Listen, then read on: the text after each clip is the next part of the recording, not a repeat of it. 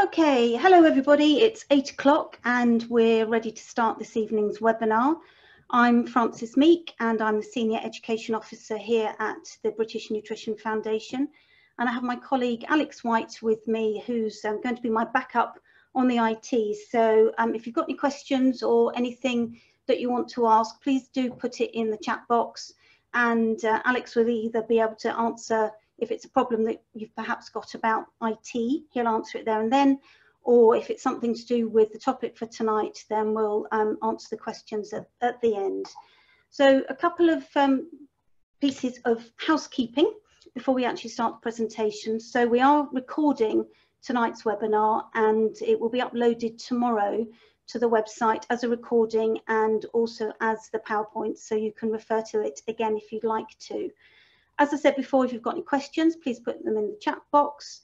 And at the end of the webinar, you will hopefully be redirected to a short online evaluation, which will take you about a minute to complete, and then a downloadable certificate. With the certificate, please download it and add your name and then print it for your records. We have been having a few issues with some of the evaluation links. So please don't worry if you're not directed to it at the end. We will be sending out an email with the link to the evaluation and then also the link to where the presentation is on the website. We'll do that in the morning. So let's get on and talk about good food hygiene and safety practices. So first of all, what will we be covering? So we're going to be thinking about why are good food hygiene and safety practices important, devising, implementing and monitoring procedures, integrating food hygiene and safety into schemes of work or learning, schemes of learning, lessons and activities, applying good food hygiene and safety knowledge and skills, incorporating food hygiene and safety when assessing practical activities, links to food effective life resources, and then also suggestions for further sources of information and support. So I thought this was quite important actually to put in right at the beginning, just to think about some of the statistics around food safety and particularly food poisoning and the number of people that get ill through eating contaminated food. And this is actually some statistics from the World Health Organization. And I just couldn't believe this when I saw it. And it's such a shocking figure that across the world, 420,000 people die every year from food poisoning, and that is just horrific, really, considering that food poisoning can be avoided, and there's absolutely no reason why somebody should become ill and let alone die from it.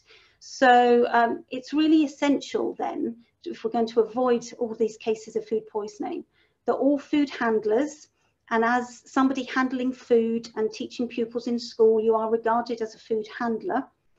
But all food handlers, whether they're cooking and serving food to consumers to purchase or cooking for themselves or families at home, they must take the steps necessary to reduce the risk of food poisoning.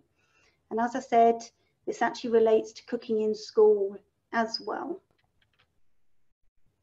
So thinking about you in school and the reason why food hygiene and safety practices are important is first of all to prevent food poisoning, and that's for the pupils, parents and staff. And when I was teaching, actually I would always say that my most important job in school was to make sure nobody became ill. So obviously I had to teach the pupils the skills, the practical skills, the knowledge, food nutrition, food science, etc. But actually ultimately I had to make sure nobody was ill from the food that was produced during the school day in school by the pupils. So ultimately that's the most important thing. Also, you need to be thinking about your own indemnity. So if something goes wrong in school, you need to make sure that you've done absolutely everything possible to have avoided that. There's also greater emphasis on healthy eating and practical cookery in the curriculum. So therefore, with more practical activities and tasks, there's going to be more possibility that things may go wrong. So therefore, if you've got good hygiene and safety practices, then you're going to be minimizing those risks. And then the paragraph at the bottom I thought was quite interesting, and you will notice that there are all those safes highlighted, and it really goes to show that actually thinking about making sure that your pupils are safe in your care is really important. So to ensure that pupils feel safe and are safe, that's from Ofsted, feels safe and secure, Estyn in Wales, and that school facilities are safe and secure for all, Education Scotland. And in Northern Ireland, effective practice in care and welfare is demonstrated when there is a safe, secure environment for all members of the school community. So actually, it's a very, very important aspect of your job and also of the school's responsibility as well. So we've also got to think about the legal requirements. So everything that you do with regard to food hygiene is backed up by some form of regulation or act. Now, you don't need to know these as such, you just need to know that there are acts and regulations which form the basis of food hygiene and safety in businesses, but also what you're doing in school. Also, there are recommendations from the Design and Technology Association in England, and the health and safety checklist for classrooms from the Health and Safety Executive. And there's a link to both of those there if you wanted to have a look at those. But do have a look at the Food Standards Agency website and the Food Standards Scotland website, which will give you more information about the legal requirements. And then also, you might have heard of this term due diligence.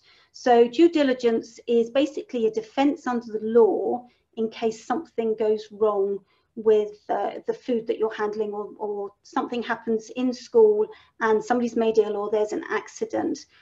And due diligence means that you've done absolutely everything possible to prevent something from happening, but on this occasion, something has. And in the business world, a food business must be able to demonstrate that it has done everything within its power to safeguard consumer health. And this equates to the classroom. A school must be able to demonstrate it has done everything in its power to safeguard pupil health. And as we were saying earlier on, you in school are actually regarded as food handlers. So there are some basic legal requirements that you just need to keep in your mind as you're working. So simply, you need to keep yourself clean, keep the workplace clean, protect food from contamination or anything that could cause harm, follow good personal hygiene practices, e.g. hand washing, wear appropriate protective clothing, and then tell your employer, and in your case, the head teacher, if you are suffering from or a carrier of a foodborne illness. Now, thinking about food hygiene and safety qualifications, we're often asked about this, and actually surprisingly, it's not a legal requirement for a teacher of food nutrition to hold a recognised food safety certificate. However, we often find that some local authorities, or actually schools themselves, may ask that the teachers or a teacher in the school actually has qualification.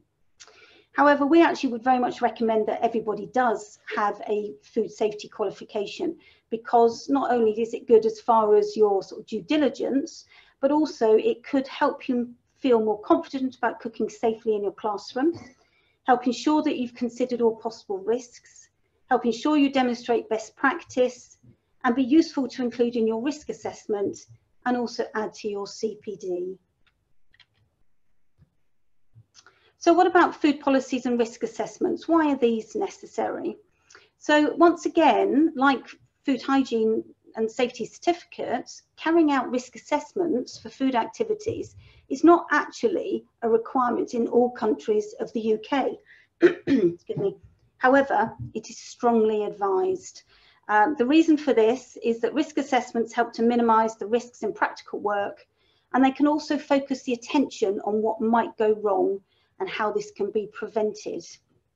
And also, if we were thinking about education inspections, it's actually highly likely that poor food hygiene and safety would be considered or noticed in an inspection and drawn to the school's attention. Any food safety policies and risk assessments would therefore help to ensure effective procedures were in place, and therefore minimising these issues from happening. So risk assessments could be for recipes, lessons and equipment, and we'll talk about those a little bit more now. So I always think risk assessments, actually as food teachers, we do this as a matter of course. And you think that actually going into your room every day, you'd be having a look round, you'd be making sure that all the equipment was safe, you'd be thinking about the ingredients you were going to be using, you'd be thinking about your pupils and perhaps which ones may be a little bit more challenging perhaps in particular lessons. But actually, risk assessments are proper formal activities, and these should actually follow 5 stages. So it's more than what you're doing every day in the classroom. So with these formal activities, you need to look for the hazards, decide who might be harmed and how, evaluate the risks and decide whether the existing precautions are adequate or whether more should be done, record your findings, and then review your assessment and revise it if necessary. Now, risk assessments are usually available from your local authorities, and these are actually generic risk assessments. And we have some on Food Effective Life as well, which you might find useful. And also in England and Wales and Northern Ireland, they're available from CLEAPS, and in Scotland, they're available from SSERC. Now, the important thing to remember with generic risk assessments is that you must, when you get them, you must do what they call adapt and adopt. So by this, it means that you are downloading the risk assessment, and then you are actually looking at it and adapting it to your particular setting and your particular pupils. And that's absolutely vital, because if something should happen and the health and safety executive come in and do an inspection, they'd want to see your risk assessments, and if they actually see that it's just a generic one printed off a website, actually that could then cause further problems. So you must make sure that it actually does meet your needs. So we've got some on the website, as I said. So we've got some for food rooms, we've got some for different activities. This one is one for food sampling, and then this one's for food poisoning. And then this actually is an information sheet which just gives a bit of guidance about how to do the levelling, the risk assessment levelling, so whether it's going to be a high, medium or low. So if anybody's interested, the link to those resources is on the screen. Then we need to think, once you've got your, you've thought about your risk assessment, you've got your room set up, you've got your training done, you then need to make sure that you've got robust food hygiene and safety procedures actually in place. So to make sure that you're doing everything possible to prevent food poisoning and accidents in your classroom. So we're just going to go through now some general food hygiene and safety procedures, and then we'll move on to a bit more sort of specific ones in a bit. So, so the first thing I think is important is making sure that you've got a cleaning schedule established for your practical room. And once you've got that, these should be monitored and reviewed. And a cleaning schedule includes everything from all the activities you're going to be doing as a matter of course every day. So that's going to be wiping down the work surfaces and the sinks, cleaning the floor. So things that you may do once a week, like cleaning out the fridges, or once a term or even once a year, like cleaning out the ovens.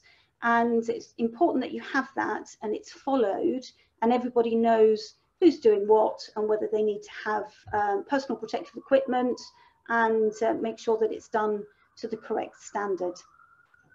The other thing you need to do is make sure that you complete daily fridge temperature checks and record and monitor these.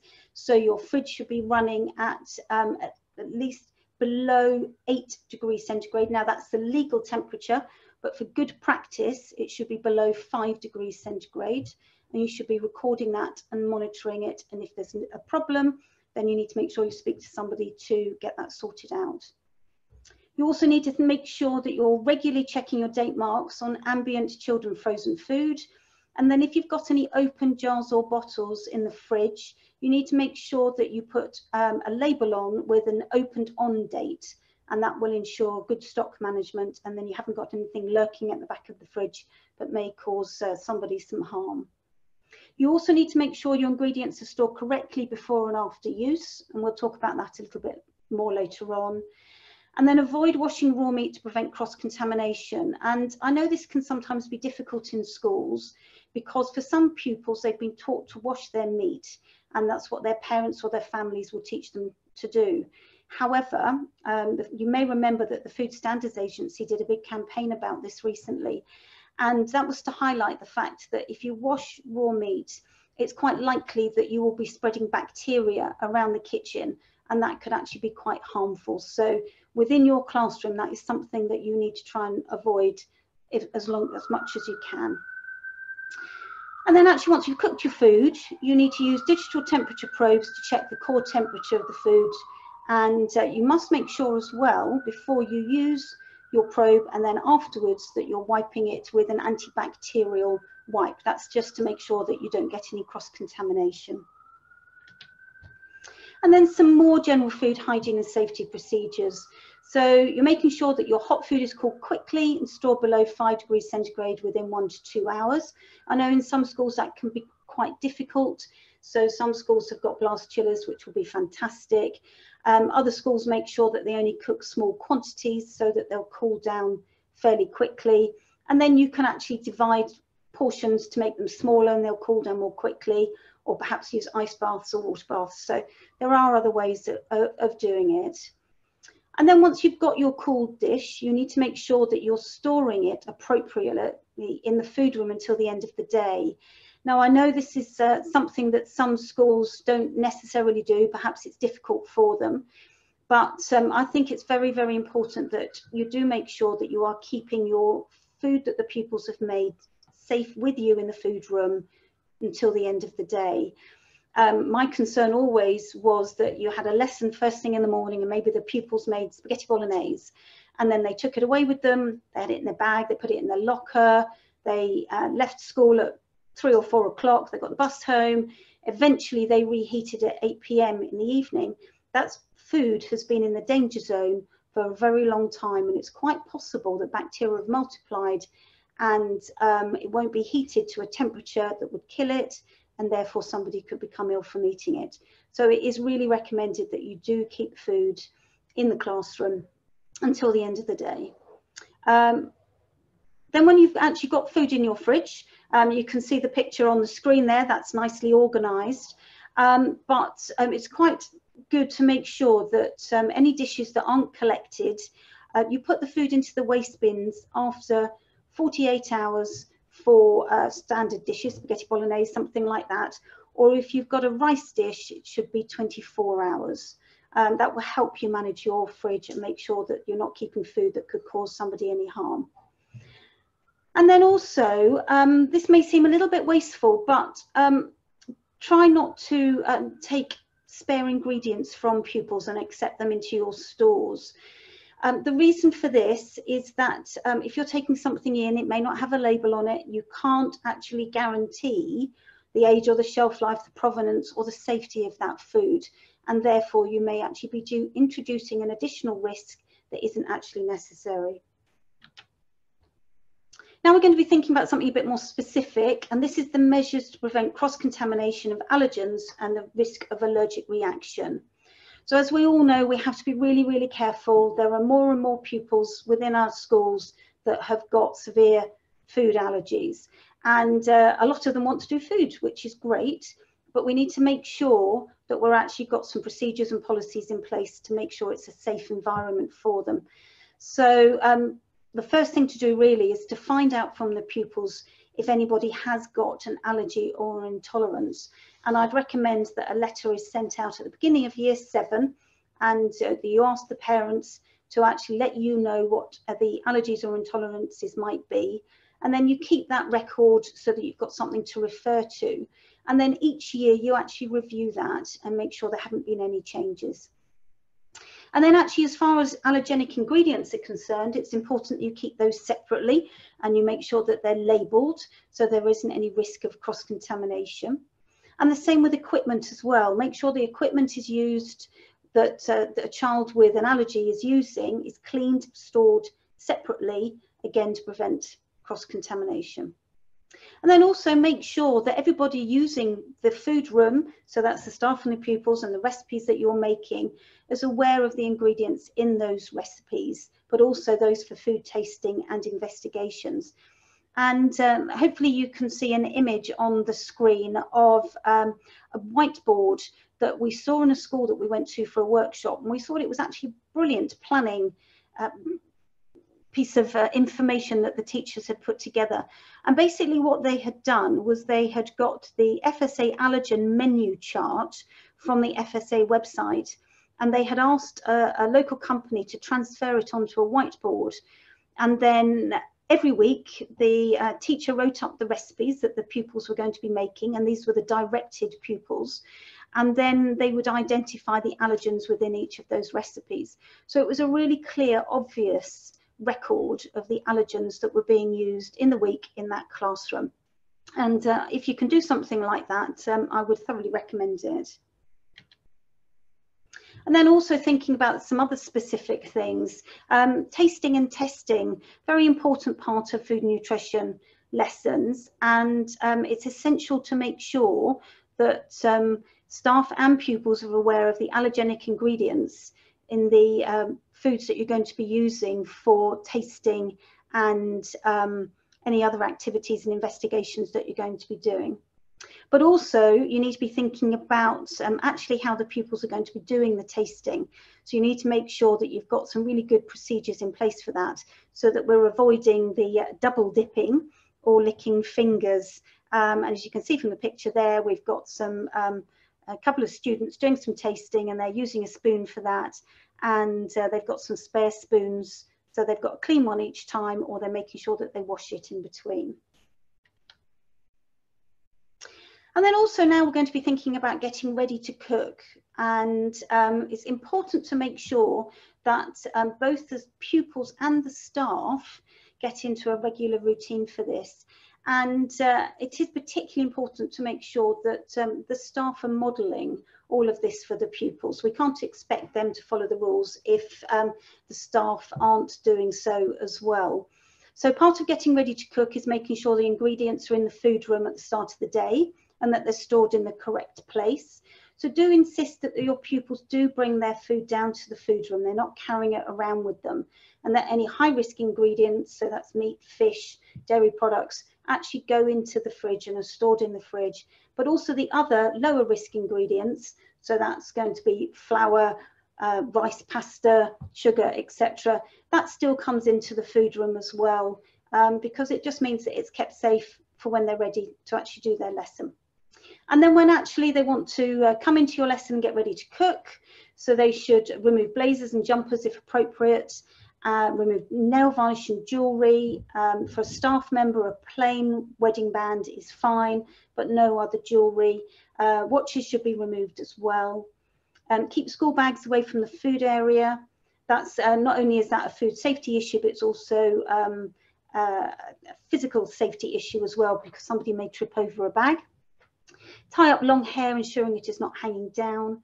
Secure long headscarves or coverings. Roll up long sleeves. Thoroughly wash and dry hands, and put on a clean apron. And then also we need to think about actually modelling skills. So we're thinking again about the pupils and the staff, but the first thing to think about is about electrical equipment. We use electrical equipment a lot in food rooms, particularly as the pupils get further up the school. And you can see a picture of a teacher showing a pupil how to use a liquidizer safely. And she's got the lid nice and tight on the top, and she's actually covering it with a tea towel as well. So if there are any splashes, they'll get absorbed by the tea towel and she won't burn herself. You also need to think about using clean, tidy and effective procedures for practical activities, including demonstrations. And then use the correct equipment for practical activities as well to prevent cross-contamination. And the obvious one for that is using a red chopping board for raw meat. And actually thinking about chopping boards for raw meat, when you actually come to wash these, what I always used to do is get the students to wash them, but then I would also put them through the dishwasher as well. So that would mean that they would be sterilised and ready for the next lesson. And then the other thing is making sure that students and also staff use oven gloves when handling hot items. And this is actually putting items into the oven as well as taking them out again. It's actually all too easy just to quickly put something in to the oven without worrying about it. But then you forget that the trays are going to be hot, or the shelves and the doors and the surrounds of the oven, and it's quite easy to burn yourself in that way. So we've got some top tips now. One top tip, which I was really pleased when I found out about this when I was teaching, is about pre-printing name labels for dishes made. So this helps manage the food in your fridges, but also gives the pupils and parents important information. So as an example of a label there, and you put on there the name, the date, the class and the year group, cooking, reheating and storage instructions, and also allergens. And the link on the screen would actually take you to some example labels on the Food Effective Life website. Another top tip, we talked about taking temperature records of fridges earlier on. And one of the things we used to do when I was in catering, I was a catering manager when I first started working. And one thing we used to do was we actually used to take the temperature of a yogurt in the fridge. And we used to just use a probe to pierce the top of it and take the temperature of the yogurt in the pot. That was actually quite a wasteful thing to do. So actually what we then ended up doing in the end was putting a little pot of water in the fridge and using that to take the temperature. Now, I know a number of people actually just take the temperature from the readout on the door of the fridge or just on the inside, but that will actually give you the temperature of air in the fridge and not actually of the food or the drink. So actually by taking the temperature of the water, you get a much more accurate temperature to record. And then also some simple other ones. You always need to make sure that your pupils tie their hair up and the staff's hair is tied up as well. So to ensure that, make sure you've got a supply of hair bands, nail varnish remover and plastic gloves and spare aprons are also good. If there's a bottleneck at the hand wash station, which often happens, I know some people may use their washing up sinks as hand wash stations as well. But if you've just got one hand wash sink and there's a queue, what you could do is divide the class up, get half the class to do a task like reading the recipe and the other half to wash their hands, and then swap over. And then also another good thing I would recommend is to get a rack to store your chopping boards on, because unfortunately if they're washed and then put in a pile, they tend to get smelly and mouldy, and bacteria can multiply. So by having a rack, it means that they dry easily. Okay, so we've talked about lots of procedures and policies, but also part of that is making sure that you've got good record keeping, and this is also part of due diligence. So there's a list of records that you should keep. So you should keep your daily fridge and freezer temperature record sheets, any risk assessments that you're doing, your cleaning schedules, your COSH record sheets, so that's your care of substances hazardous to health where appropriate, a list of pupils' special dietary requirements, especially allergies, food hygiene and health and safety training certificates if you have them, and then any other departmental food policies or letters to parents, etc. So here's some of the examples, that you might have. So there's the cleaning schedule, there's a food and nutrition letter as well that you might want to send out to pupils at the beginning of year 7, and that talks about making sure that food goes into the fridge first thing in the morning, but also asks them to let you know about any allergens or intolerances. And those are on the Food Effective Life website. Okay, so very quickly we're going to talk about integrating food hygiene and safety into schemes of work and lessons and activities. So there are a number of resources on the website that will help you with this, but some examples could be demonstrate how the use of time plans, flow charts and quality control charts can be used to apply theory to practical activities. And there's some examples on the screen of those. Challenge pupils to list food hygiene and health and safety risks during practical activities and or on recipes. And then also set pupils the task or the challenge to be food safety inspectors, which is a really good activity if you are one of those teachers that has got a large class and not enough cookers or workspace. You can divide the class in half and have some of them being food inspectors one lesson, the other half cooking, and then swap the next lesson. The other thing to do is make sure that you can remind pupils that not all bacteria is pathogenic or harmful, and you actually use recipes that demonstrate how bacteria is used in food production. And we have a nice PowerPoint on the website which talks about the microorganisms in food. So you can have a look and you can use a recipe that makes yogurt or bread, but also within that PowerPoint there are some other recipes that might be useful as well. You could teach the 4 C's, cleaning, cooking, cross-contamination and chilling, through watching a fantastic video called Bacteria Bites Business. And this is an old Food Standards Agency website video which is available on their archive website, but it's great, particularly for sort of year 9 onwards. And then also task the pupils to record the food hygiene skills and knowledge they have learned. And that's a really good thing, again, for due diligence, because it actually has shown, and it is a record of what you've taught the pupils, and they then date it and sign it, so that, again, if there are any issues, you can actually produce that in the pupil's book and show that what they have been taught. Okay, very quickly, some other activities. So we've got some worksheets, we've got some questions and answers, we've got some more activities. This is putting foods into the right place in the fridge or the freezer. We've got food labelling, because of course there's food hygiene information on food labels. We've got the food hygiene code breaking, which I like, and the answer to that is on the bottom. We've got equipment as well, because obviously we're thinking about safety as well as food hygiene. And then we've got the food route journal, which is great for older pupils, and it's really good for a cover lesson, or perhaps if you want to do an extended homework. And then we've got some fantastic quizzes. We've got some online quizzes and also some Kahoot quizzes, which my colleague Alex has put together. And basically for everything that we've got on the website, all of our topics, you'll find a quiz. So certainly for food hygiene and safety, there'll be a number. And then thinking about actual practical activities, and it's absolutely essential that food hygiene and safety is integral when you're assessing your practical activities. And those of you that have been teaching for a while may recognise the worksheet or the observation sheet that's on the screen. And this is something that is taken from the Licence to Cook programme, which was from a few years ago. And basically it's an observation sheet that you would use during practical lessons, and you look at a pupil's organisation, hygiene and safety, food skills, cooking, and also their final dish or dishes. And again, that's quite a nice record as to what you've observed in the lesson. And then finally, we're just going to very quickly talk about sources of information and support. So some of you may have heard of a new guide that we've put together called The Characteristics of Good Practice in Teaching Food and Nutrition Education in Secondary.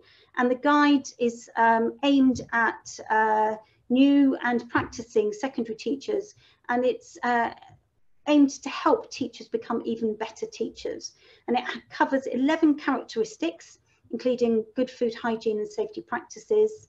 And there's also a new online course that we've put together, which is free, which is based on this. And the link to that is on the screen. And then we've also got a free online course, which is food spoilage, hygiene and safety, which again, you might find useful. And then we've got some other sources of information and support. So we've got CLEAPS, D&T Association, Food Standards Agency, etc. So hopefully those, if you wanted to find out something more, then you'll be able to go to those websites. Talk about the next webinars in a minute, but I think we've got a couple of questions. So we've got, okay, so we've got one from Catherine. So how long before I can put cooked food into the fridge after it has been cooked? So basically the aim, Catherine, is to make sure that food is cool enough to go in the fridge within an hour to 2 hours. Normally we say about 90 minutes, but basically within 2 hours really. So you need to think about some of the ways to do that if you haven't got a blast chiller. So ideally cooking smaller quantities will help with that, or cutting into portions, or using an ice bath or something. Right, and another one. If I'm worried about teaching children with allergies, what is best to do to make sure I am minimising the risks? So that's a great question. So the thing you need to do is make sure that you do understand which of your pupils has an allergy to a food or an ingredient, and you do that by checking with the parents and making sure that you have a record that you can refer to. You also need to make sure that everybody's aware of all the ingredients that you're going to be using in your lessons, in your tasting activities and investigations, and keeping any particular ingredients that may cause an allergen risk separate from others. So if you've got flour, you need to make sure that you keep flour in a pot keep with a lid on it, keep it safe in your storeroom. If you've got nuts, if you're allowed nuts in school, that you keep those separate and you keep them labelled. And also that you have a separate set of equipment for pupils to use, and even a separate area if you can, to make sure that you're reducing the risk of cross-contamination as much as possible. So I think that's all the questions. So before we finish, I just want to let you know about what's coming up. So we've got a couple of more webinars. We've got one in December, which is going to be Roy talking about ICT literacy and numeracy and food and nutrition lessons. And then in January, we've got one with Barbara Monks, and it's going to be the functional properties of food. And we're going to be focusing on carbohydrates on this occasion. And we will have a few more webinars being planned over the next few months. We've also got a conference coming up in February in London, which is our National Food and Nutrition Education Conference. And this is open to trainee and new and practicing food and nutrition teachers, both primary and secondary. And tickets are a greatly subsidised price of £20. So there's more information on the website about those. So finally, just to say thank you very much for joining us this evening. I know it's quite something to give up time at 8 o'clock in the evening after a busy day at school. So thank you very much. And when we finish the webinar, hopefully you'll be directed to the evaluation, which would be grateful if you could complete. If you don't get directed, we will send it to you tomorrow. And then also once you've completed the evaluation, you'll then be directed to an online certificate, which you can add your name to and print off and put into your portfolios. So thank you very much once again, and enjoy the rest of your evening.